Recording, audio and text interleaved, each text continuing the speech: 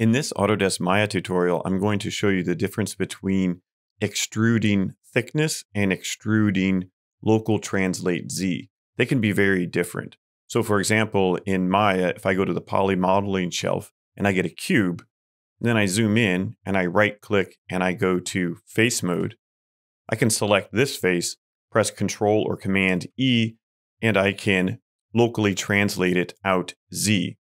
This works fine on a simple face, and if I undo that, and then I also click on the thickness, it appears to be very similar. Now I'm going to undo that.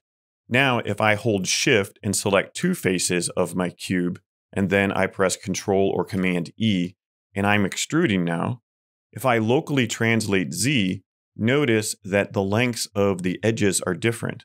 That's because when you locally translate Z, it takes an average of the edges in the normal directions and those vectors, and then Maya combines them for the extrude. Now watch what happens if I turn off Keep Faces Together. If I turn off Keep Faces Together, then each of these are locally translating Z and the average of the edges stays the same. But if I keep faces on, now it's averaged in the middle because it's this vector, and then it only goes halfway.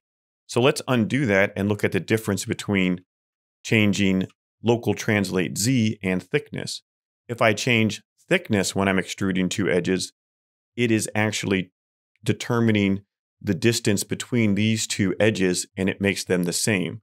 If you now look, this is actually longer than this edge. So depending on the result that you want, you can either use thickness to get the faces to come all the way out parallel to where you're going, or if you want to use local translate Z, just be aware that it depends whether or not you are having multiple faces together or if you keep faces together on or off.